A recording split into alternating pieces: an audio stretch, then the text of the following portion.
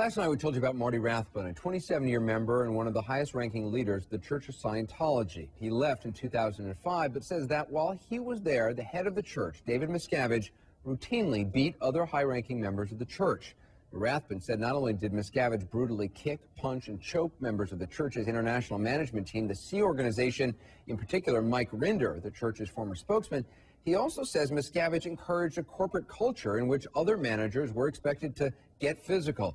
Rathbun admits he himself assaulted subordinates, but says it was done with the encouragement of David Miscavige himself. As for the church, it vigorously denies their claims, asserting that Rathbun is a bald-faced liar who was fired because he himself assaulted members of the church, or at least demoted. Tonight, as we continue our investigation, you'll hear from other high-ranking Scientologists saying that David Miscavige was the one behind the violence, although the church emphatically denies it. Miscavige was always threats, bullying, haranguing people, verbal abuse, physical abuse. That was his game. He is a bully. Jeff Hawkins was a Scientologist for 35 years. A marketing director for the church, he was a member of the Sea Organization, the group that runs church operations worldwide. He had dedicated his life to Scientology. A true believer, he earned just $50 a week and lived in church-provided communal housing with other Sea Org members in California. You've worked with Marty Rathbun, you've worked with Mike Rinder. The church told us that they were the ones leading this reign of terror, that Marty was the one responsible for these beatings. Absolutely not true. Absolutely not true. David Miscavige was the one leading this whole physical violence kick, and it was him who was beating people up. Hawkins, who left in 2005, says Miscavige attacked him several times, including once during a marketing meeting. He jumped up on the conference room table, like with his feet right on the conference room table, launched himself across the table at me. I was standing, battered my face, and then shoved me down on the floor. Tom DeVocht was a construction manager for the church. He was only 12 years old when he joined.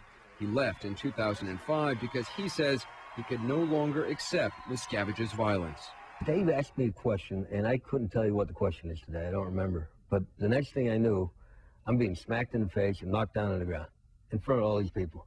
This is the Pope, knocking me down on the ground.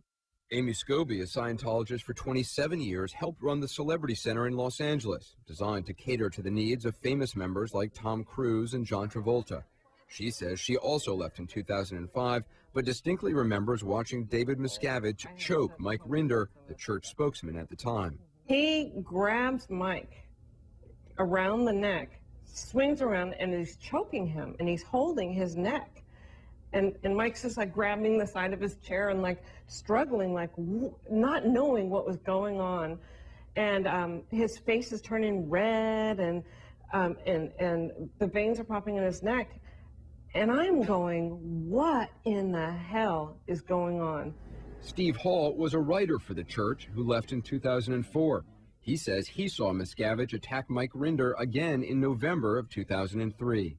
He grabs Mike's head with both his hands, throws Mike off his feet because he's strong, and he put his whole body into this. He smashed Mike's head against this cherry wood wall. Church of Scientology spokesman Tommy Davis insists that all these former Scientologists are liars, bitter former Sea Organization members who were demoted from their positions by David Miscavige. He says Mike Rinder was asked about rumors of abuse 2 years ago by the BBC when he was still spokesman for the church. He had been asked these same allegations, and one of his responses was, I'll tell you what, if you come up with that again and show up with another one of those crap allegations, I'm going to file a complaint. He's talking about this BBC interview in 2007, recorded by Scientologists and posted on YouTube just before Mike Rinder left the church. He says that David Miscavige knocked you down onto the ground. That's absolute rubbish. Rubbish. Rubbish. Not true. Rubbish. But now that Mike Rinder is no longer working for David Miscavige, he says he was lying during that interview. He wouldn't appear on camera, but he told us that he was physically assaulted by David Miscavige some 50 times. He lied to the BBC, he says, because he didn't want to lose his career and his church. That doesn't surprise Jeff Hawkins, who says when he was in the church, he would have never spoken against Miscavige. If you want to stay in the church, you have to do what he says. That's right. That's right. He literally holds, if you're a Scientologist and you believe in Scientology, and you believe that the only way to your spiritual salvation is through the levels of Scientology, then he literally holds the power of life and death over every Scientologist, because he can say, you're out of here. You will get no more Scientology services. You're done. The church says Hawkins is out to destroy Scientology, adding that he supports an anti-Scientology movement called Anonymous that actively protests the church. These are individuals who have proven not only that they will lie, but that they will get other people to lie. It's not much of a stretch for them to all get together, corroborate their stories, find some other people who've left years ago to try and corroborate it even more, and then come to the news media and attack the very person who removed them. The church provided us with dozens of affidavits from current and former church members, one-time colleagues of these former Scientologists, even their ex-wives.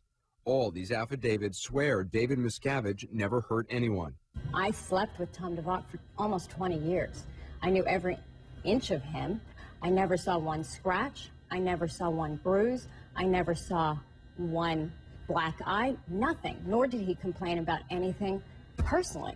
That's Tom DeVock's ex-wife, Jenny Linson. She agreed just this week to be interviewed along with the ex-wives of Marty Rathbun, Jeff Hawkins, and Mike Rinder. Mike Rinder's ex-wife, Catherine Bernardini, says he was never assaulted by David Miscavige. I know every square inch of Mike Rinder's body. I know everything that's ever happened to him, every accident, every time he broke his wrist. I've been with him. We've been together all our lives. It's utterly ridiculous, and it isn't true. And you were married to Marty Rathbun? 15 years. I know the man better than anybody else. Now, you got to understand, Marty Rathbun is a liar. He never mentioned it, okay? He says that he did mention it to you. No, he did not. Absolutely not. It's a lie. Catherine, your ex-husband, Jeff Hawkins, says about you that you have a heart of gold and that you're a good woman and that you stuck with him through some very trying times in Scientology. He does say that you were concerned. Whoa, hold on. He didn't have any trying times in Scientology. It was the best time of his life. She says Jeff Hawkins never said a thing to her about being hit. Did you tell anybody about this? I mean, did you complain about it? No. No. You don't do that. When you're inside the base, you don't do that. Why?